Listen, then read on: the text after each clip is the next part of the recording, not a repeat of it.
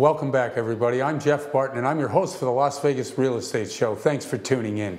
We're on each and every week, and we provide to you some information about whether you want to buy or sell. And if you do want to buy or sell, how are you going to determine what is the best deal in town? Obviously, you want to buy that best deal, but there is a lot of competition. So there's a good number of things that you need to know before you begin any of this stuff. And if you're a seasoned professional, somebody who's been doing this a long time, somebody who's looked and found and ferreted out great opportunities, well, we can supply you with additional people that you can talk to, both in the real estate world, in the financing world, and a number of other areas. The areas to invest in Las Vegas. Okay, so let's get specific just a little bit about some of the areas in town where investment is still a good idea. Anything around UNLV. Why? Because you have students that need housing. So if you're looking for a particular 4-unit, 2-unit, 5-unit building around that area, it's still a pretty good deal. Now, there are some rougher areas in town which do not compare to, let's say you're down in the Southwest or you're up in the Summerlin area where rents are pretty good, but yet you're far away from where you might find a number of buyers or a number of renters that want to rent properties. So there's this trade-off between the areas that aren't as rough versus the areas that are as rough. And if you're looking for one versus the other, if you're looking for a return on your investment, or you're looking for a long-term tenant who can protect the property while giving you some positive cash flow, these are some of the things you need to obviously understand. So the areas in town where you go are extremely important. Downtown is a terrific area. However, it's been picked over. There are a number of investors that I've talked to and a number of people I know who have bought down there, who have turned their properties and who are now selling their properties. There's a whole redevelopment going on downtown, which is going to take a few years, but it's going to drive a lot of the property values up. There are people who are buying and obviously tearing down and rebuilding. There are people who are buying and renovating and holding. And of course, as a friend of mine was telling me earlier today, that they held onto it for about 6 months, didn't do a lot to the property, but the property went up over $100,000. Now that's pretty good investment money to make in a very short time, and that's one of the areas of town that I think is still a pretty good value. The areas of investment, whether you're going to be in commercial or residential, these are things to understand. We've had on the show several times experts in that field who talk about the commercial aspect of real estate here in town. Commercial is owned by a very few number of people, and the turnover, the cap rates, the number of things that you need to understand about commercial is different than residential. Residential is pretty simple. You buy a property at a price, you figure out what your principal, interest, taxes, and insurance are, you slap on some additional, they're calling the show now, unbelievable. So if you're in that, that's very important for you to understand exactly what's going on in the marketplace and where the best investment, whether it's be commercial or residential. For the flip or the rental properties, this goes along with what I'm just saying. So if you're looking to flip a property, buying low, selling high, obviously really important. And the new rules for the buy and hold, look, if you're buying and thinking you're going to sell that property without capital gains in 2 years, it's not going to happen. The new rule is 4 years, just got passed this year. And so if you are out there right now and you have a property and you've just bought it and you're thinking of selling it within the 2-year period, understand that the capital gains is an important part of your sales decision. So anyway, thanks for tuning in. I'm Jeff Barton. I'm your voice and your host for the Las Vegas Real Estate Show, and we'll be right back. Want to know how to create more business and save money? Simple. The answer is video. Video shares are the fastest growing form of word-of-mouth advertising, and according to InternetRetailer.com, visitors who viewed a business video were 85% more likely to buy after watching it. People today are on the go. They don't have time to read text, but they have 1 minute to watch video. At HD Video King, we not only create quality video that's right for you, we coach you on how to get the most from it. Call today. Our award-winning staff are ready to assist.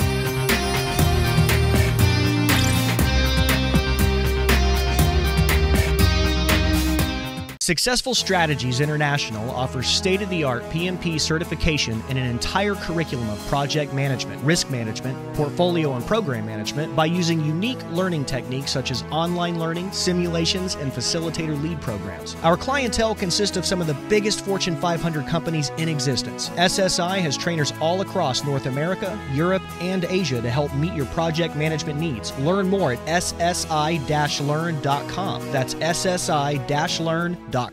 Ruthless Cowboys, keeping the American dream alive and creating jobs one t-shirt at a time. From fabric to design, Ruthless Cowboys makes 100% American-made apparel that hardworking Americans are proud to wear. At RuthlessCowboys.com, you can shop for shirts and accessories for the cowboy or cowgirl in your life. Head to RuthlessCowboys.com, check us out on Facebook and Instagram by searching Ruthless Cowboys. Ruthless Cowboys, we're all about family, country, and keeping it all American. RuthlessCowboys.com. Are you experiencing hair loss? We have the solution with no drugs, no surgery, and no side effects. Experience 100% pain-free results with Super Grow Laser Cap System, featuring 272 professional-grade lasers that make your hair thicker and fuller naturally. Use it 15 minutes a day, 3 times a week, and notice your hair growth in as little as 3 months. Visit online at iReviveLaser.com to order your Super Grow Laser Cap today and experience unbelievable results. iReviveLaser.com.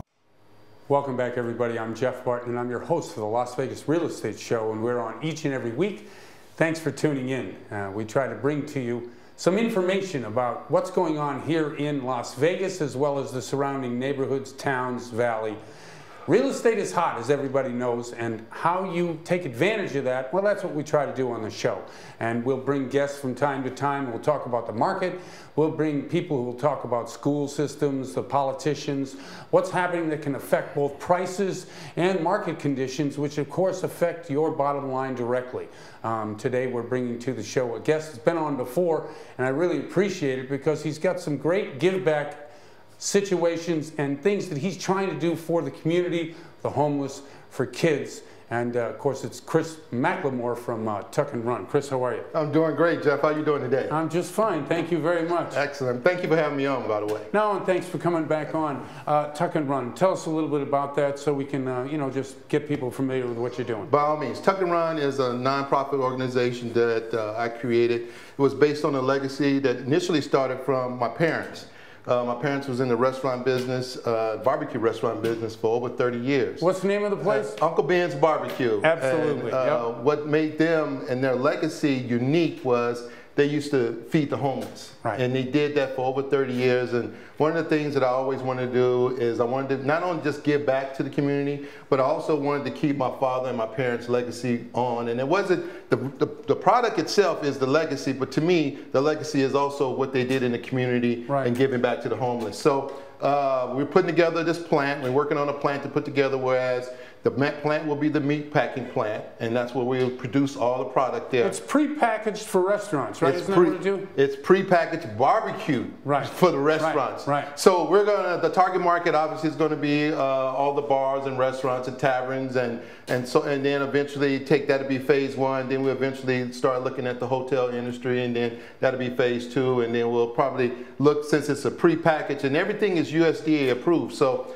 one of the things that needs to take place at the plant, which will be the licensing for the USDA. And if anybody ever done any business with USDA, you know that licensing is very strict, and the way how your plant needs to be designed, very critical how that's done. But the good thing about that is, as we feed the homeless and as we cater back to the community, we know that every product is USDA approved, and that's important. You know, your legacy in town, obviously you've been doing this a long time, raised by your folks.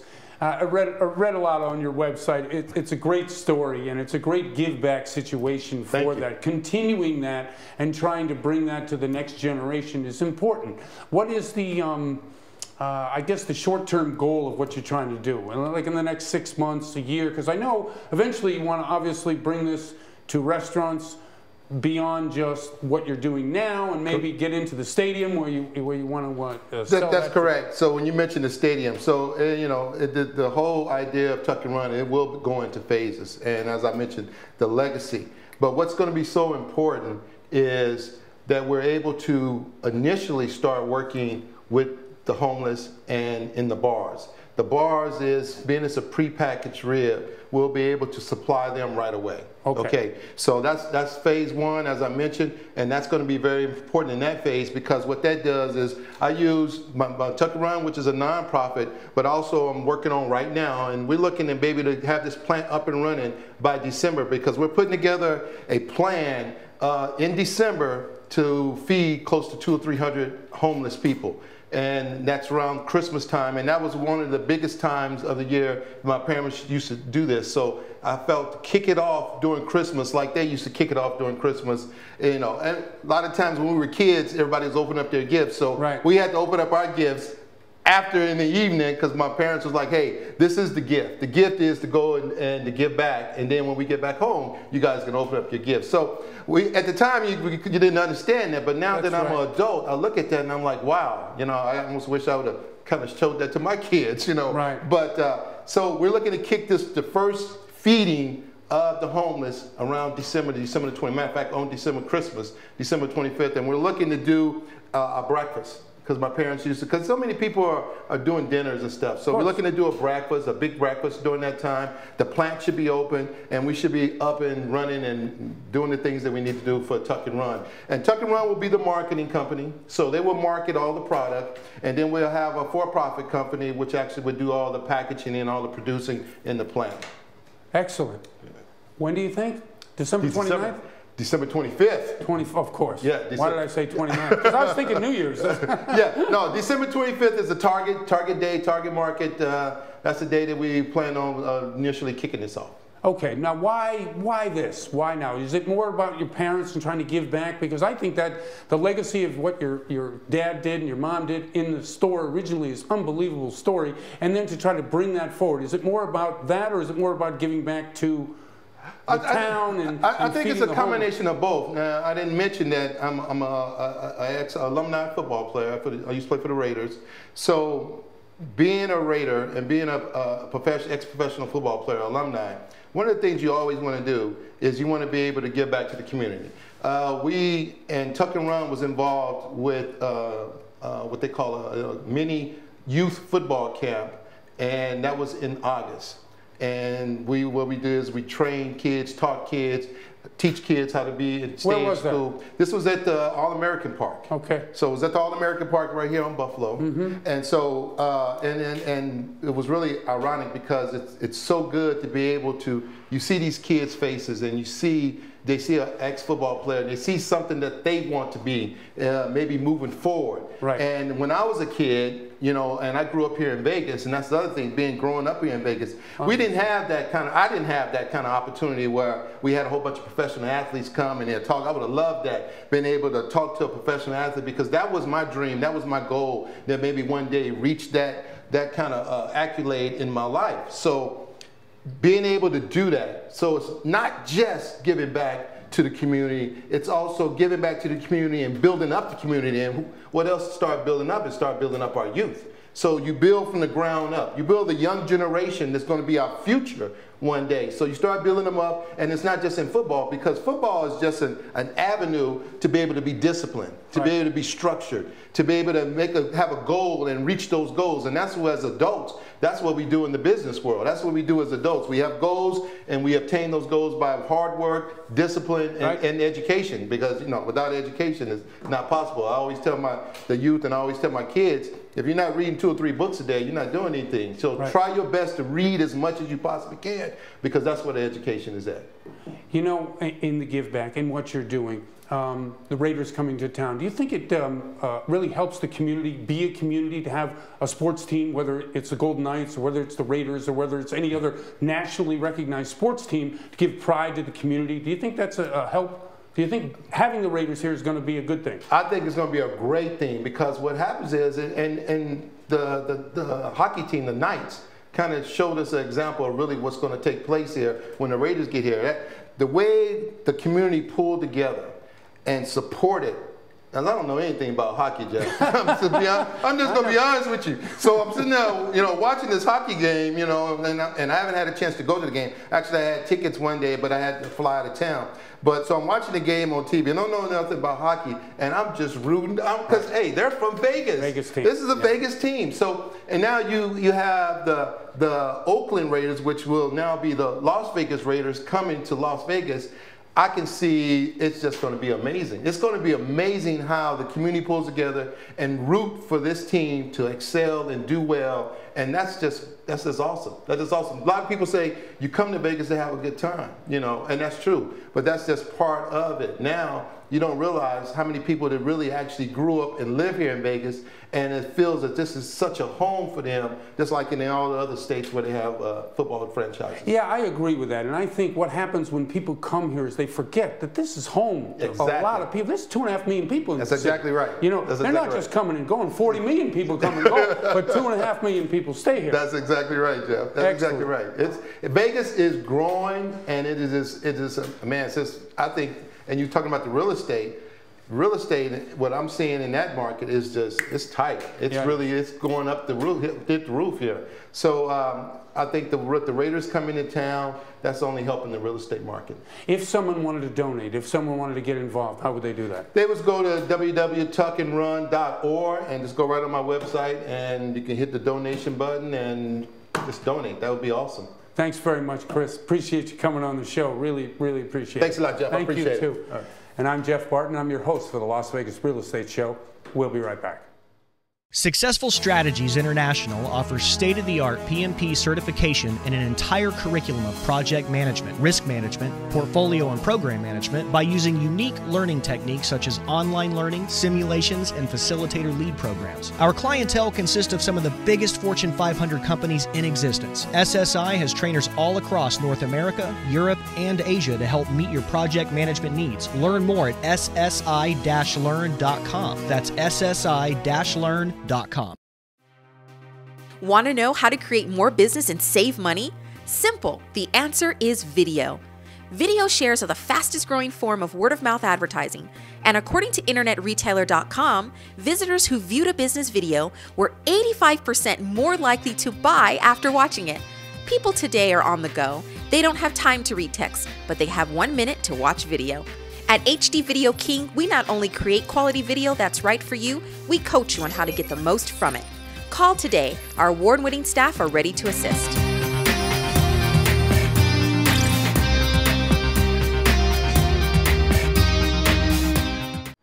Welcome back, everybody. I'm Jeff Barton, your host for the Las Vegas Real Estate Show. Thanks for tuning in, and thanks for tuning in each and every week.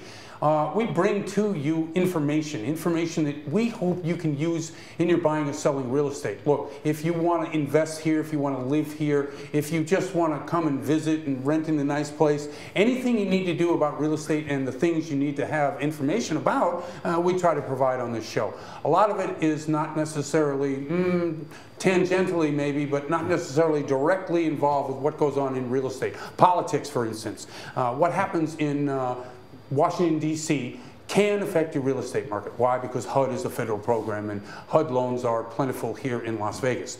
Also in the local, whether it's the governor or your local congressperson or the state senator or the local assembly person or the mayor here in Las Vegas. There's all things political that can affect what you want to do in real estate, and so we bring our political expert, ex-candidate, back to the show, Steve Schiffman. Steve, how are you? How are you, Jeff? Not bad. You like that intro? It's passable. Okay. Will it get voters? I don't know. I don't know either. But I'm glad to be back. Thank you. The political scene here in town. I asked you to think a little bit about the governor's race. Explain what is happening with the governor's race, and for those that really don't know, who's involved with it and how that's going. With all the money being spent for television ads, if they don't know, somebody's doing the job wrong. It's Republican mainly, and the Democrat, and some independents as well. It's kind of a nasty fight. It's some would say the ultra-conservative versus the ultra-liberal. Money and taxes versus rule of law and order, that type of contest. It depends on what you are. And as a result, you're seeing a lot of advertising that's negative. Right. Well, that's typical in any political campaign, especially at the state level. We're talking about two candidates here which have gone further to the right and further to the left. Why is that? We don't have a centrist candidate. It depends on your perspective. So, for example, if you believe in having somebody who's a moderate, and it's not governable, if you look at the senator's race, for example, that Jackie Rosen is advertising like a Republican, even though she's a Democrat, because she sees that. When you watch the Dean Heller, he's more of a moderate than a Trumpster, if you will. So to answer your question, it's the core constituency who's going to vote. And remember, in the state of Nevada, it's been many years since they've had a Democratic governor. Right. How many years is that? What, 10, 12 years? That's or right. more? Quite a lot. Right. And there has to be a reason for it. How come the current governor is not really endorsing anybody? It's odd, isn't it, that the outgoing governor is not endorsing? I thought so, but where would he fit? Well, I don't know. He's the only one in the middle. Well, right. Exactly why he's a popular governor. And it may be that he's trying to become maybe for the president later on. I know he was being considered for the Supreme Court and things of that sort. He's not your typical Republican or Democrat in this state, so it seems. Right. He's actually what people should be, middle of the road pragmatists. Okay, so describe and name the two candidates running for governor. Laxalt and Sisolak. The Democratic candidate, he's on the Clark County Commission, he's chairman, and he has the impression of spending money. He believes in taxes, increases, and one of the ads says, have him saying the word property tax, raising property tax, which is a no-no out here, right, because they're capped. On the other hand, on the Republican side, you'll hear negative concepts saying that he was against women's rights, he was against this, against that, and they want to cut back on protections. So in terms of, for example, the Democratic side, I would say he's probably more pro-labor union. Now, why do I say that? He was one of the few people, I suppose, that supported public money going to the Raiders Stadium, millions of dollars. And he's saying that was a good deal because it'll get jobs. Not jobs for the average person, but for the unions. I'm sure there's an agreement there. At the same time, Clark County has a lot of expensive taxes here and a lot of fees. That, in water, for example, that he, as part of being a commissioner, is also a member of what they call the Water District organization. So even though they say nonprofit, it's the same person or people who do it. And water here is expensive, so you don't hear consumer friends, really. Now, we had Gil Garcetti in town recently, mayor of Los Angeles, coming out, stumping for the candidate out here. Do you find that any of that is helpful when you got either a celebrity endorsement or other politicians? For instance, Trump will be in, and has been in Las Vegas, stumping himself for the Republican candidates. It's important for donors. However, it's like preaching to the converted, to the choir. Those who are impressed by such a person are already going to vote for him. So what's the advantage? I don't think it helps going to the undecided, right, personally. And do you think this governor's race will be decided by the undecided? I'm going to go on record now, all right? I'm going to gamble. Okay. I think it'll be, with maybe one exception on one congressperson's, it's going to be all Republican. They're going to take it all. I really do. Okay. Be it for governor, senator, and now representative. As a matter of fact, you didn't ask this, Oscar Goodman, right? Right. He endorsed Laxalt. He did. He didn't endorse anybody else in any other political races. His wife, who was mayor of Las Vegas, and she said she wouldn't, right? Because she's officially nonpartisan. Now, obviously, you have to ask yourself, why did Goodman nominate or support the Republican? Right. Maybe it's because there are things that he doesn't want to tell us about on the Democratic side. Well, so I think that endorsement will help, really will. Yeah, well, he was a popular mayor. Very popular. Yeah. And he also has the ins and outs with the gambling people, the gaming people. I hate the expression the mob lawyer, because that's wrong. Well, that's probably how he made his money, though. Right. So he has a lot of deep pocket connections. And I believe that even though he's getting old and maybe his health isn't as good as it could be, his influence is probably there. On the state level. We talk a lot about taxes, right? And you're not a great believer in public funding of sports stadiums, which is... Or convention halls or anything like that, right. Not the private sector. Or I'll rephrase it, having lived in Orlando, which the issue was the same, who benefits from these? The local residents or the tourists? If the tourists come, why should our public money pay for it? Well, that's a good point. Why should the tourists pay for it? It's the conventioneers who come here. No, I understand, but if you want more convention business and another city is competing and it's less expensive, wouldn't you not quite necessarily not come here? I mean, you come here because it's in the interest of the company holding the convention. They like the climate, perhaps they like the gambling, they like the entertainment. I happen to think that Las Vegas is unique in certain ways. It can't compete against California in certain entertainment and gambling, that's for sure. So you know that many Californians will come here, whether they advertise or promote it anyway, right? Well, and this brings it up too. There is concern that because there's now sports gambling on games in New Jersey, that will spread to other states. California being one that it could spread to because of the revenue that it could drive to California. So what happens to Las Vegas and the draw to bring people here to bet on sports gambling if in fact they can do that back in California? Is there a problem if there's too many taxes here on incoming people, whether it's on your rent-a-car or on your hotel bill or any number of other taxes that are... If you're a gambler and you like the environment, you're going to come here. Or if you're really a big-time gambler, you call the phone and have someone make the bet for you. So I'm not sure that's really necessary. And remember, a lot of the tourists are the foreign tourists, the international tourists. Well, there's no question. And they come here one time or twice, and that's it. That's all you need. It's not like a person coming over and over and over again. It's like Disney World. How many times can you go to Disney World unless you have children? Well, that's true. All of that is what you're saying is true. I'm just putting out the question, Sure. Is there a concern, either with you personally or in the political sphere, that maybe we should back off on the taxes to see if we can attract more people and I'll answer. cut back on spending? Remember the expression, the proof is in the pudding? Yes. Right? Well, when they passed the financing for the Raiders, they raised the hotel tax. Yes, they did. That's my point. Well, if they thought they were effective, why would they have done it? Well, because sports gambling wasn't legal yet in other states. They thought it might be, but it Room wasn't quite tax? sure. Why on the room tax? Well, because anybody coming here would possibly not want to come here if it was more expensive than going to, say, Orlando. No, 80,000 people are expected every game for the Raiders when they're here. They have to stay at some place. Well, if it's out of town, and is that what they're saying? They're going to be more out of Do town people seeing the Raiders? Do you think that the Raiders are going to have their support by local population only? Yes. 80,000 people? Yes. No way. Well, one of the things about NFL, and maybe it's true here, and will be true here, attendance is down. It's down at a lot of outdoor sporting events, whether it be football or baseball or any number of other events. But this is a weekend destination for people in California. No, I understand what you're saying. I'm just saying that the abundance of tax drives people away because it's expensive. You're saying we need people from out of state in order to fill the football stadium. So isn't that antithetical in terms of the way they're thinking? And I'm talking politically here. Right. Not necessarily my opinion, because I don't know. Well, it's economic and no one really knows for sure. Right. Personally, I would not come or try to avoid hotels that have the $20 resort fee or the 4% fee. It's 35. Oh, it's 35, excuse me now. I would not go to these places. Personally, I think it's outrageous. It is outrageous. But if you're addicted to gambling, or let's face it, a lot of people here are on the free junkets and they don't pay anything. If they don't pay anything, they don't care. Steve, thanks very much. Once again, great analysis, and we'll have you next time. Thank you. Thank you very much.